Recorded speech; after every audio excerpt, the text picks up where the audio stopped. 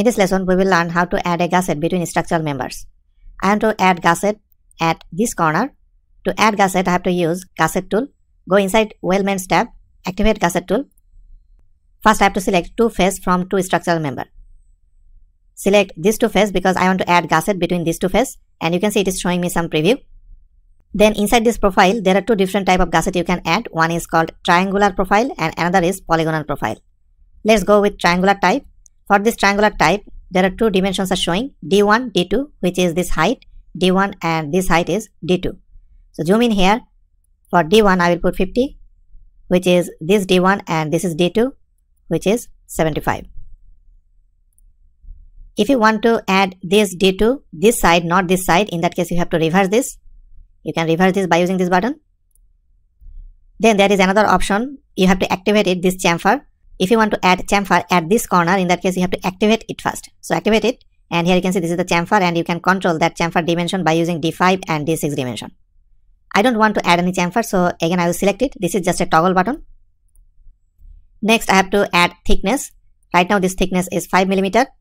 I will go with 10 mm. Then you can add thickness on both side or left side or right side.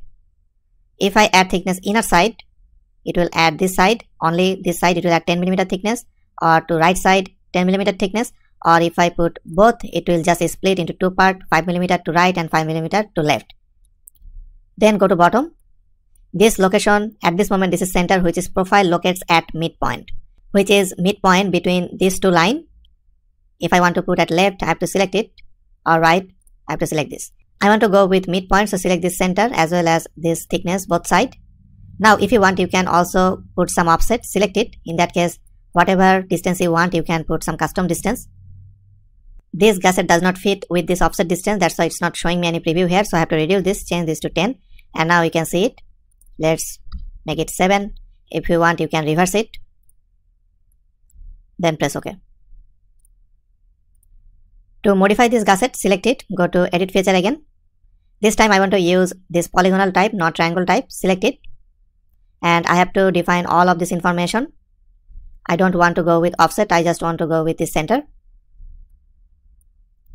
It's not showing me any value because I have to change some value here. This will not fit here, that's the reason. Change this to 50, and here is the result. Also, if you want, you can add some internal chamfer here by activating this option, which I don't want. All other options are exactly same, so press OK, and this is my gusset. I added gusset between these two flat face. If you want to add gusset between this flat face and this circular face, you can also do that. Activate this gusset tool again.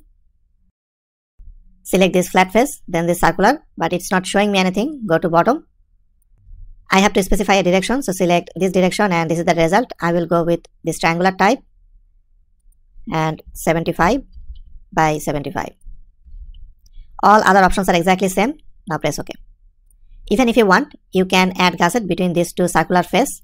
Select these two circular face, and this is the result. All other options are exactly same.